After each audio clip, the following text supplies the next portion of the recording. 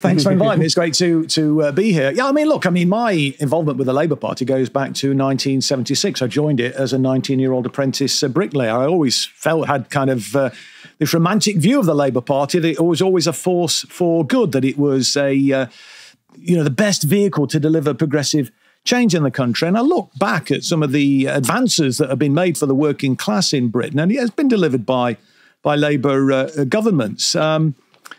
But, you talked about my career coming to an abrupt halt. I never saw my role as a member of Parliament as a career. And I used to always make that point very volubly when I was campaigning for greater democracy inside the Labour Party. And that was one of the reasons why I think I was public enemy number one as far as the parliamentary Labour Party were concerned.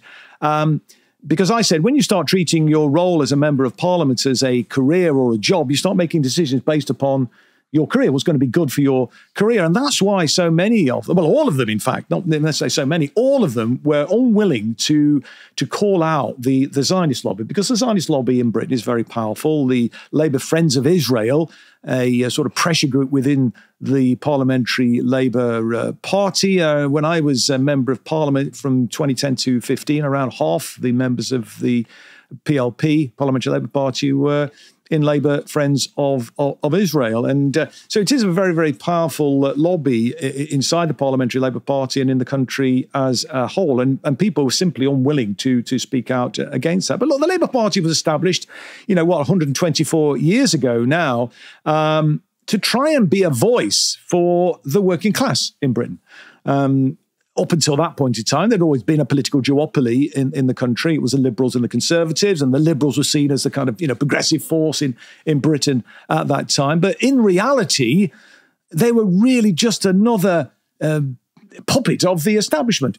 And basically, this is what the Labour Party is today, and maybe it has always been so. But the Labour Party was founded, as I say, in 1900 to be that voice. 24 years later, it formed the first Labour government.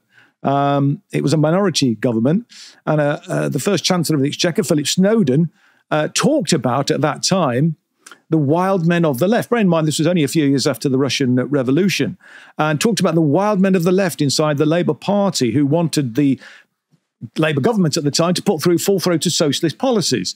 But his main concern was to say we weren't going to do that, because what he wanted to do was to demonstrate to the establishment of the day that the Labour government was a safe pair of hands, that status quo would prevail under a Labour government. And then you fast forward to 1945, the government, which is held up, and indeed I used to always hold it up, and it did do many great things. It set in train a post-war consensus that lasted for 34 years, actually slightly less than that, actually. But if we get time, I'll talk about why I say it's slightly less than that. But, it created the welfare state, the National Health Service, built, a million homes for working class families and so on. So it did do some great things, but it could have gone a lot further. But it was still very much an imperialist government. And then you go forward a bit further to the 1960s, and we saw the introduction of comprehensive education and so on, and the Race Relations Act, etc., and so on. Equal pay was another thing that was brought in for men and women by the Labour government. But in the end, it was really, I think, crumbs from the table, because we could have gone a lot further. And that post-war consensus that was set in train for 34 years, all of those advances that were made for the working class have all been stripped away. And we're now in a situation where, corporations hold even greater sway over the political sphere than they've ever done. And we've got a situation now where, we are the sixth biggest economy in the world. There is really no excuse for anybody to be living in poverty in this country. I mean, when Jeremy Corbyn became the leader of the Labour Party, a lot of us were very excited. It became the biggest party in Western Europe. And when I got re-elected, because I lost my seat in 2015, I was arguing, as a member of the Socialist Campaign Group, that we needed to go further than what we were suggesting in the 2017 manifesto, because, it wasn't going far enough, in my opinion, and we could have been. I mean, what Jeremy was talking about was saying, look, in the lifetime of a parliament, we'll eradicate street homelessness, which is a great and laudable aim, but my God, we should have been going considerably further than that. What we should have been saying is, by the end of a Labour government in office, a 4 or 5 year parliamentary term, we will eradicate poverty in this country. Now, that's not just a pipe dream. That is something that is doable. We are a very, as I've said, big and powerful economy. We issue our own currency. Britain can never run out of money. And this is where, you know, I talk about that post-war consensus and lasting for, 34 years until 1979. But in reality, it was 1976 when things started to go wrong, because Labour came into office in 1974. Went to the IMF. Well, yes, but before we went to the International Monetary Fund, Labour came in 1974 with a commitment to bring about an irreversible shift in the balance of wealth and power in favour of working people and their family. They had an alternative economic strategy which they were implementing that was changing Britain, the face of Britain. And then Dennis Healey, who was the Chancellor of the Exchequer at the time, decided that somehow Britain was running out of money. Well, impossible. We'd been off the Bretton Woods Agreement, which actually linked the pound sterling to the dollar, and the dollar was then linked to gold. Nixon jettisoned the Bretton Woods Agreement. So it'd been a floating fiat currency ever since that time. So no way we could have run out of money. So he then went to the International Monetary Fund.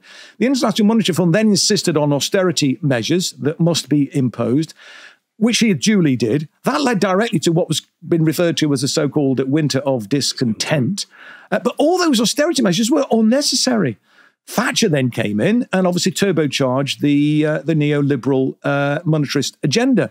But it wasn't Thatcher that started it. It was Dennis Healey and Jim Callaghan. So, the Labour Party has always been a slave, it seems to me, to the bankers, to the corporate sector, to the establishment. And in many ways, I think that 1945 Labour government was maybe fearful. And the reason why, those reforms are put through was there was a fear in the mind of the establishment that after the Second World War, there was a real danger, in their view, of a revolution.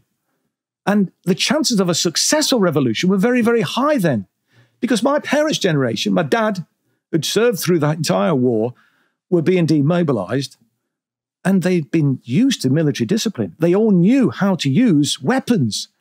And so a revolution in those circumstances, had a very, very strong chance of success. And so there had to be some palliatives, it seems to me, and that's what was handed out. Things have gone considerably worse, of course. I wouldn't say they were bad then, but I mean, a lot of bad things in terms of particularly foreign policy. We could have gone further in terms of domestic policy, but in general, things were moving in the right direction. I often give a little anecdote about when I was a young 19-year-old apprentice bricklayer. I was able to buy my own house, a brand new 3-bedroom semi-detached in a desirable village, which was 3 times what I earned as an apprentice bricklayer. That was the narrowest of the inequality in Britain had become, because every year from that period until Healey went to the International Monetary Fund, inequality narrowed year on year. And more of the nation's wealth was going into the pockets of ordinary working class people. And we knew as young people leaving school that we were destined to have a better standard of living than our parents did. But Labour parties jettisoned all that. When Blair came to power in 1997, he said his job was to build on Thatcher's achievements, not to tear them down.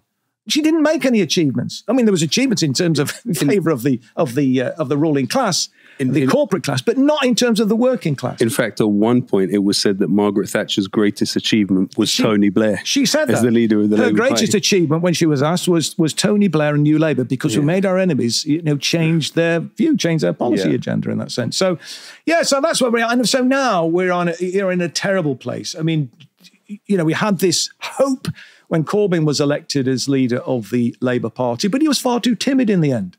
The entirety of the so-called socialist campaign group, and I say so-called socialist campaign group because they hate socialists. They don't know the meaning of the word solidarity. And even though John McDonnell, who was a shadow chancellor at the time, used to he may still do this, end all of his speeches by saying solidarity. But when it came to the crunch, he wasn't prepared to show any solidarity, and nor were any members of the socialist campaign group either. And I'm not saying to blow my own trumpet or say I'm anything special, because I'm not. I'm just a working class geezer from Derby, but I was the only one that was prepared to speak out against the Zionist lobby, to speak out for things, like in terms of you mentioned about Venezuela and so on. These things are kind of just common sense to me. But to speak up for people who are being traduced and thrown under the bus, people like Ken Livingstone was being demonised as an anti-Semite. Ken Livingstone, when he was leader of the Greater London Council in the 80s, and when he went on to become the Mayor of London, but particularly when he was the leader of the Greater London Council in the 1980s, before you were born, I think. But he earned the sobriquet as a loony lefty partly for his stance on fighting racism. And I believe that Ken Livingstone did more in public office than anybody to advance the cause of anti-racism. He was thrown out of the party, demonised as a bigot, and so many other people were as well. And I was the only MP, which shocked me to the core. I've got to say that. I was the only MP that was prepared to speak up for Ken, to speak up for people like Jackie Walker and Tony Greenstein and Cyril Chilson, whose parents survived Auschwitz, who were all being demonised as anti-Semites. And it was clear that anti-Semitism was being weaponised in order to destroy the Corbyn project, to destroy the prospect of a socialist anti-imperialist government coming to power. But Jeremy lost the plot because he listened to idiots around him who said that he had to try and placate the Zionist lobby. And I kept saying to Jeremy, look, Jeremy, stop saying sorry. Every apology you make, every concession you give to the Zionist lobby is just feeding the beast and making it stronger. And ultimately, they're going to come for you. And they're going to smash this project.